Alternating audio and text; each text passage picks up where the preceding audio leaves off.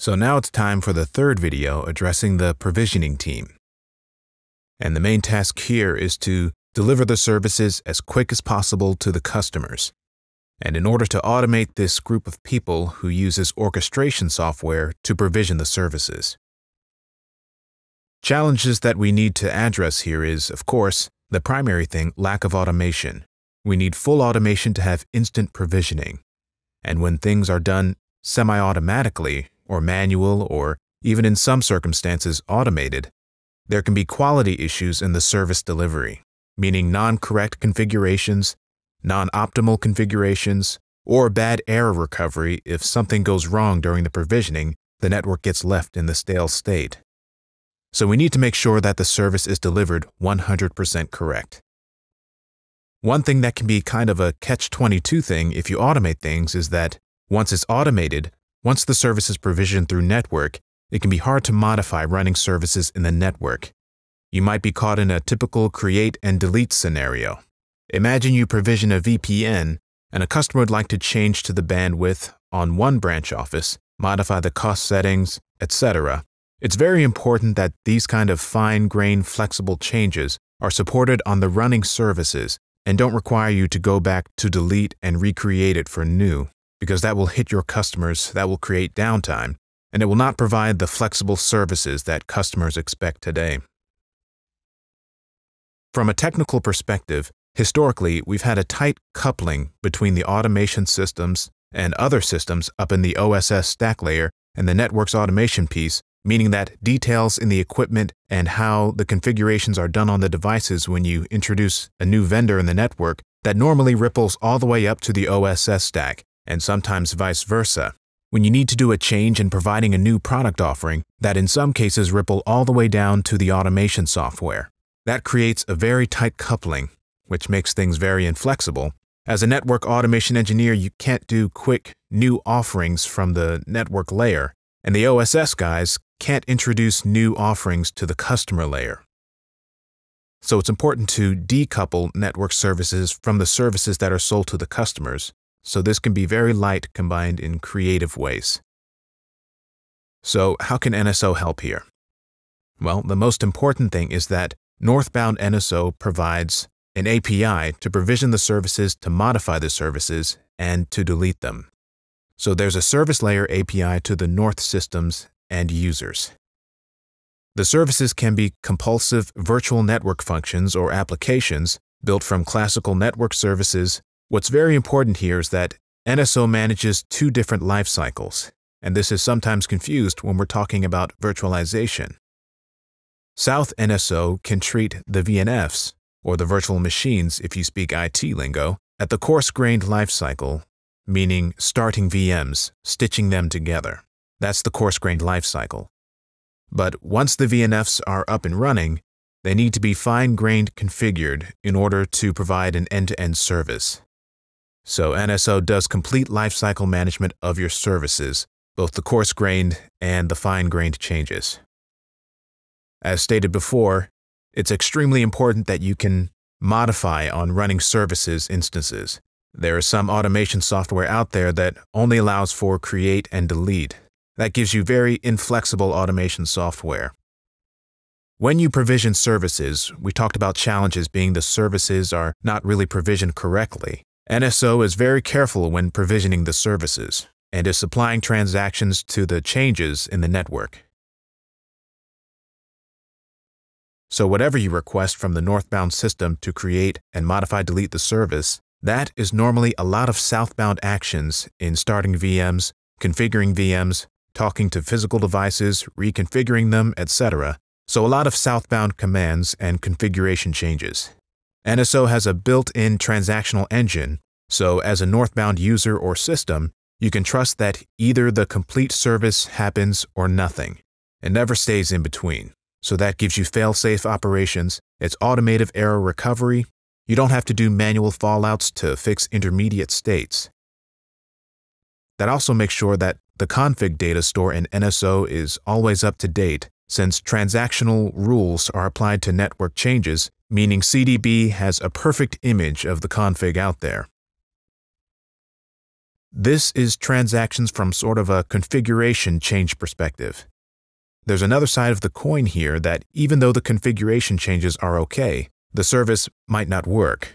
So with the option of orchestrated assurance to NSO, NSO will also at the end apply an activation test, meaning testing the service end-to-end across the network, including sections of the network that NSO hasn't really touched, to make sure that it works, and then we can bring customers to use the service. So I've talked about sort of the create and delete look-in, so I will dive a little bit into that because it's very important to understand what that means. Any automation software can, of course, automate the initial create, a very important thing of NSO with the transaction site. Some systems don't. But once the service is provisioned in the network, from a self-service portal or through the provisioning team or through the auto management system, you can modify the running service. This is very important so that you can provide flexible services to your customers. So on the fly, you can change any settings, what I'm showing here, like changing cost settings on the running VPN or adding a VNF within a service chain. You don't have to tear down and reinstantiate the service chain. You can add a VNF in the service chain on the fly. So those kind of runtime service modifications are flexibly supported by NSO. When you do all of that, it's very important that you can observe what's going on, so NSO provides an observability of the running service instances. Before applying a fine-grained change, you can do dry run to see that if I change this cost setting, these are the changes that will be applied before committing to it. For changes that take a long time, for example starting a virtual machine, NSO has a notion of a plan, meaning you can observe long-running sequences as part of a transaction to see how far have I come, how long has the service changes reached. Before moving over to the actual demo, there's one last thing I'd like to talk about. It's a very important architectural thing, that you can decouple the network services from the OSS. There's sometimes a habit of having silos from the OSS all the way down to the network devices, and that gives a very inflexible environment change to introduce new services quick. So with the NSO in place, you can have NSO be owned by the network engineers, those that know about the network services, how they should be implemented in the network, and NSO provides a network service API to the northbound OSS systems. So this can be invariant over a long time. The Yang service model defines the contract here, so the OSS team can only call upon NSO operations to create, modify, and delete the service instances. Remember, there's a modify as well. Remember that all operations are transaction safe, so that simplifies greatly all the changes and further developments of the OSS system because you have an independent API towards the network services. At the same time, the networking team can be very creative and invent new services and provide that over the API without having to have that tightly coupled to the OSS teams. This separates these two life cycles. You can be very quick and further develop the portfolios in these two different layers. So I will do a first step in demonstrating NSO for provisioning services here. So I will provision a Layer 3 business VPN between branch offices, some multi-vendor network here. And what you see now is a web UI that is developed custom for this specific service. So in real life, there would be a service portal or an order management system or something else driving this fully automated towards NSO. In some circumstances, you would use the NSO APIs, tools, or CLIs to do this, so that depends on how far you're going in your automation. I'm just using this to illustrate NSO to provide provisioning functions. So there's Yang service model that is defined what are the input parameters when you provision a VPN. So we can add a VPN here for customer Volvo, their AS number. And we can leave cost policy out for now and change that later on. We'll leave the option of orchestrated assurance out for now, but those are the two top level parameters. So now let's add 2 branch offices here. So we can take CE4 here, add that, call that branch office 1, specify the IP network,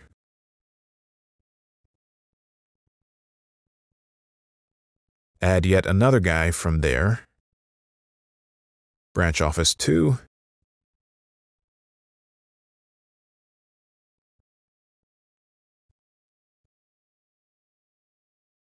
So this was the input parameters. So I just defined the global parameters for the VPN and the configuration parameters for the endpoints. So this is the intent sent from a northbound system into NSO.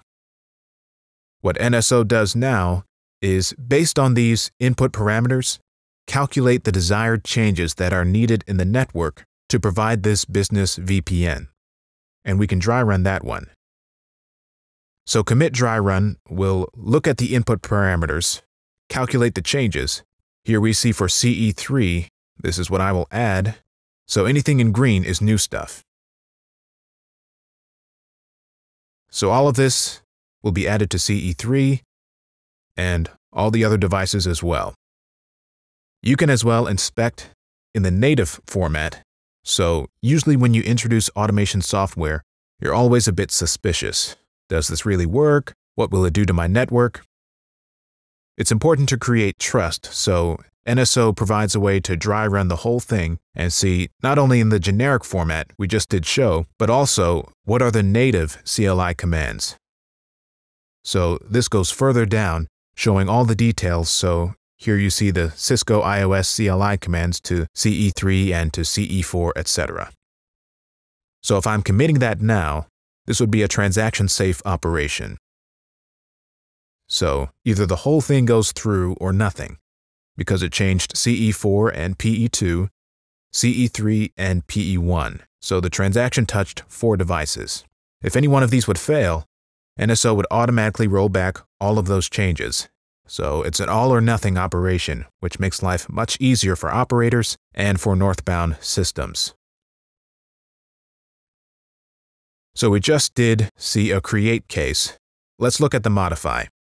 So imagine that the customer calls in or uses a self-service portal, pays a bit more, and would like to apply quality of service to the business VPN. So on this running instance, we can pick bronze here. NSO would calculate the minimum diff. So in order to apply the bronze cost policy, what would I need to do? And now this is the diff to make that costs happen in the network. And we can commit that thing. So this is the minimum change on the running service which will apply costs. You don't have to delete and recreate.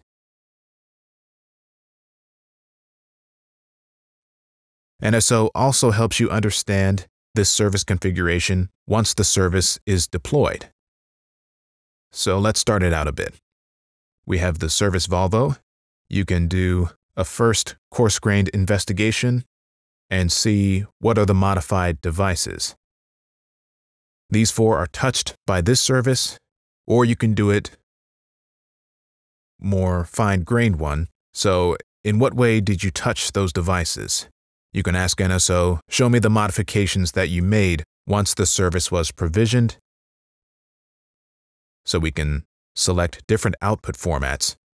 And here I'm asking NSO to show that in the NSO CLI format. The same thing can of course be done over the NSO CLI. So let's first see what's the configuration of the VPNs that we have. So here we see the input parameters. This is an exact config of the service itself from a northbound perspective, but you can also ask NSO, so what did you do to my network when this was provisioned? So what are the modifications that happened in the network? So here you see all the changes that happened per device. As shown in the operations video, you can also use NSO to troubleshoot services. I will show a little bit of it here as well. So a common problem when services are not working as expected is that config changes have happened out of band. Someone did a config change on a device directly in the network without really knowing there was a service out there. So imagine we start to get trouble tickets and performance reports around this service not behaving correctly. The first thing you can trigger from a northbound system automatically, so like, is this service in sync with what's out there in the network? So you can do a deep check sync, meaning with this service intent, is the network configured accordingly? Then we can first do a very quick Boolean check, are we in sync or not? And we see here, no, we're not. There is an issue here. Okay, let's dig into this one. In what way are we out of sync? So show me the diff in CLI.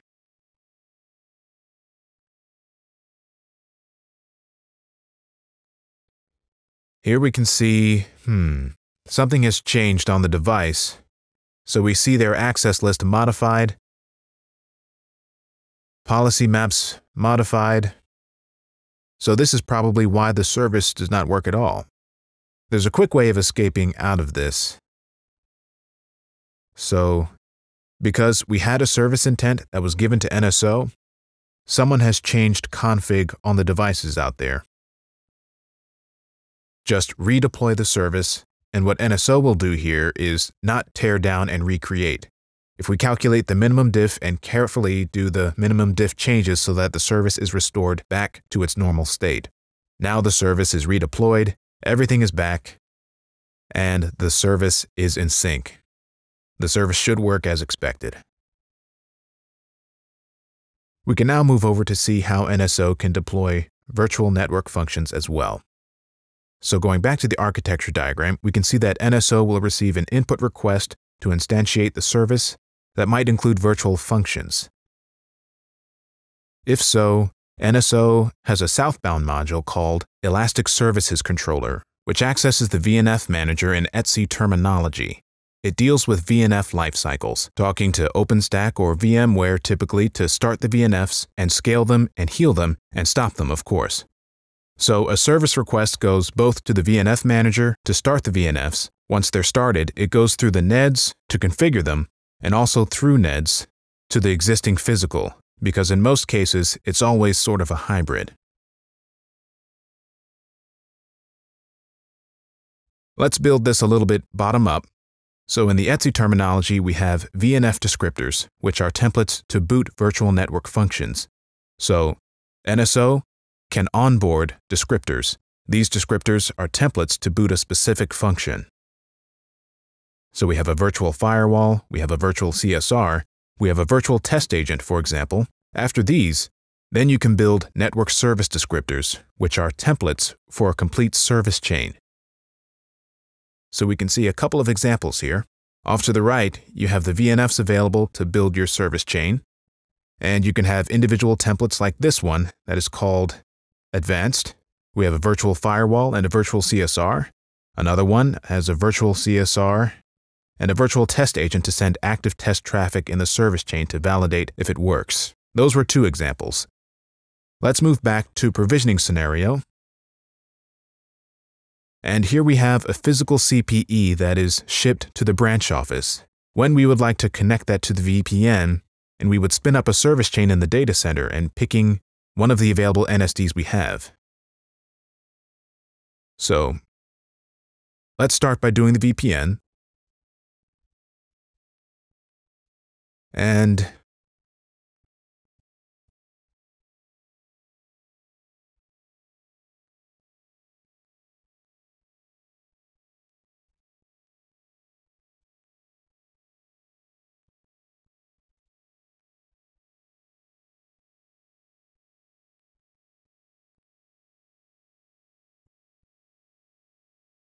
so let's add this branch office to the VPN.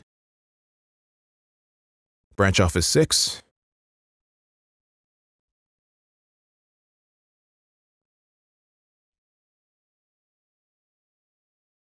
And when I pick NSD here, so what are the virtual functions I would like to start in the data center? So when the CPE connects to the VPN, what are the virtual functions I would like to spin up? Then you can pick from the available ones you had defined in the library.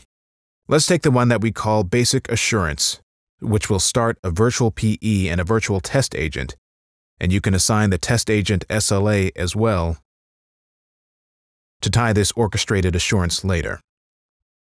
So when I commit this now, NSO will instantiate the network service, which will start the VNFs in the data center. So let's see if they are ready. A yellow one. So it will soon start. It goes green, which means it's booted. We have virtual PE, we have the virtual test agent up and running. And then finally, NSO also stitches the network together.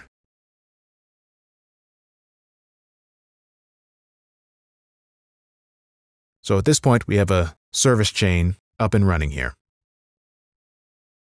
When NSO deploys virtual network functions and other things that might take a long time, the fundamental characteristics of NSO makes it stand apart from most of the rest of the industry, because when we deal with network functions that are distributed across data centers, it's very hard to sort of beforehand define predefined sequence in which order things might happen.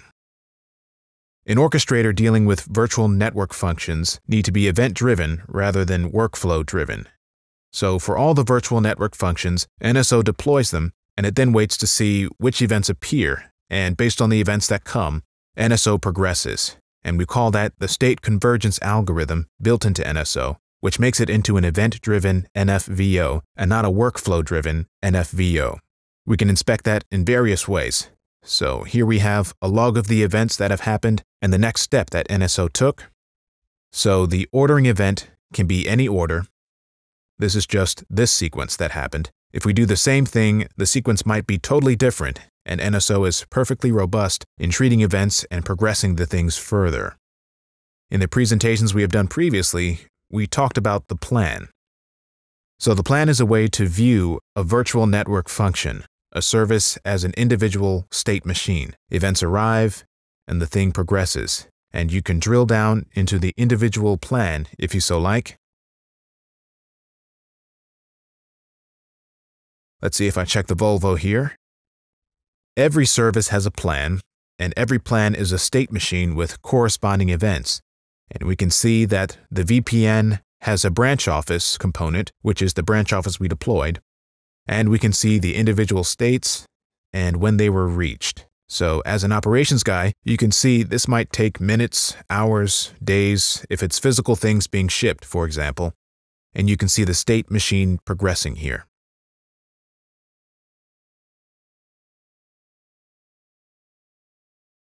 And now look for the final part here. We have so far gone through the features of NSO dealing with service provisioning, virtual, physical, and investigating services, a bit of orchestrated assurance, and I've performed all this from CLI or from the user interface. Of course, at the end, the important thing is to automate the whole stack. So north of NSO would sit maybe a self-service portal or an order management system or other OSS systems. And all the things that I've shown you on this video can be driven on any of the northbound APIs. There are various APIs. What I will illustrate is a couple of REST calls to do what I have done so far. The important thing here is that the payload of this API is defined by the service model. So the Yang service model that defines the layer 3 VPN services we have seen. Also, the Yang model is defined as descriptors to VFDs and NSDs, so there's a contract from NSO to OSS developers. These are the valid URLs, these are the valid payloads, this is the schema. So there is a well-defined API that is stable over time, which the OSS team can use to automate the network services, and I will illustrate a little bit of that right now. So I'm going to do a couple of REST call north of NSO to illustrate a northbound REST API where the payload is defined by the Yang data model. So we can start by inspecting the VPN. So here I'm requesting the VPNs from the northbound NSO system here. And we can see that we have a VPN. This is sort of a shallow get. I'll later on show how you can get deep. And at the top root of VPN, we also have the global cost definitions. Let's go into one of the VPNs. So here I give this URL instead, L3VPN/Volvo. And here we see a definition of Volvo.